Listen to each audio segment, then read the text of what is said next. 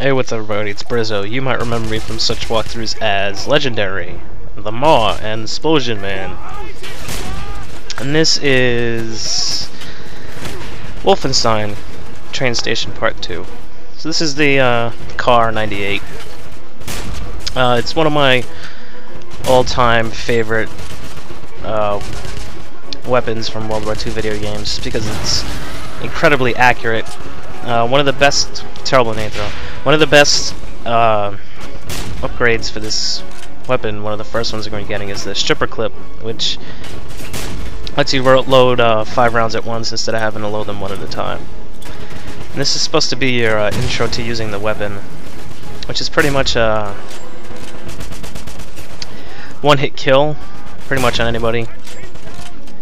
There's not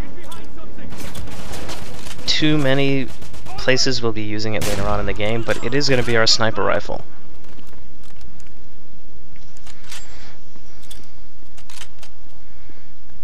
Oh, it also makes this incredible noise, which gets kind of dulled if you put the silencer on it. But I'll be going over the upgrade systems when we get there. And this box is floating in the midair. I believe I came out of this mission with 4,500 gold, which means you will have 3,500. If this is your second time playing the game, you could turn on cheats if you want. Cheats let you have all the weapons, all the veil powers, you can have 1,000 gold, and you can give everybody pumpkin heads.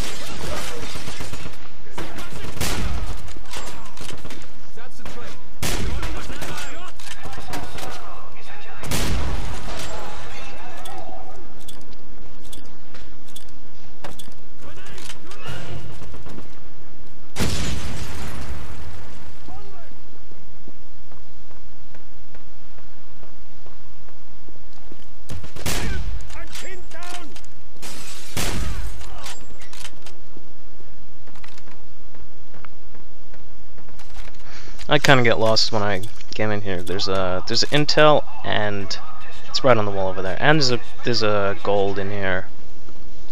I couldn't seem to find either of them. This is why you shouldn't record tired. No, it's right on the freaking wall. It's twice I was right next to it and didn't even realize it. There it is. It's glowing. See it? Oh, pick it up.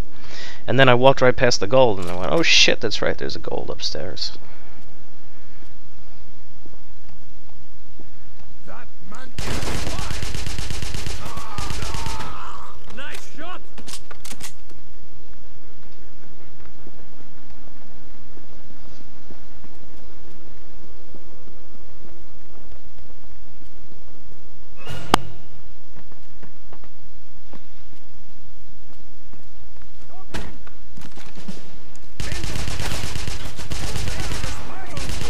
Here's your first MG42 nest. You'll notice that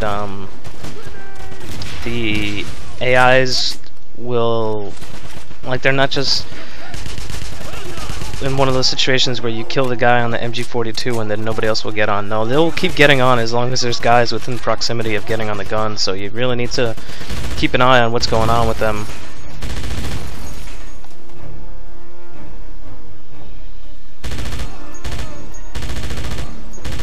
There's also a nice little sequence where you actually get to wreck some shit with it. I just need a little more time. I just need a little more time.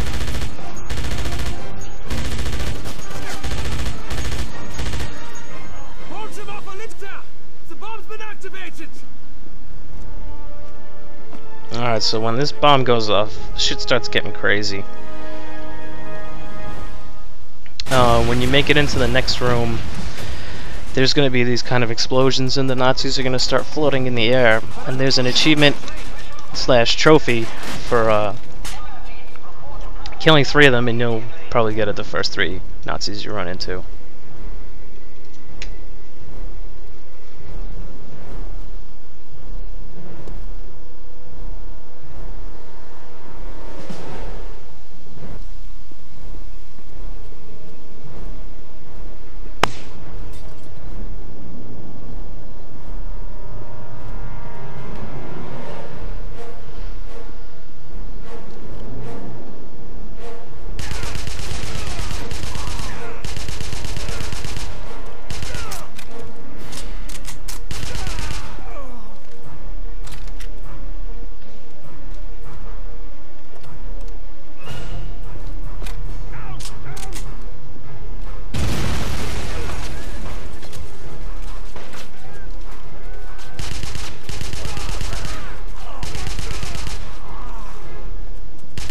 This is where my play ended up getting horrible. Apparently there's some guys down at the end here.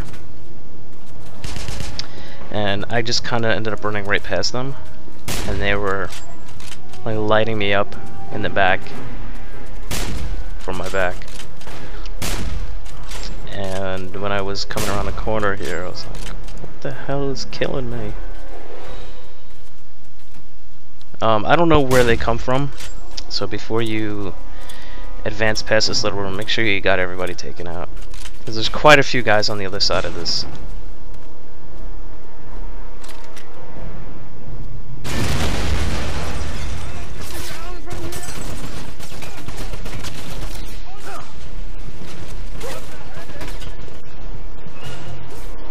Alright, well that's all the collectibles for this level. There's a nest up there. You're gonna want to. There's no machine gun in there, but you're gonna want to get a grenade in there because there's usually 2 or 3 guys in there. Anyway, this is the end of train station. The next video is probably gonna be the hub world, where you're gonna pretty much learn the ins and outs of the game. So I'll see you guys there.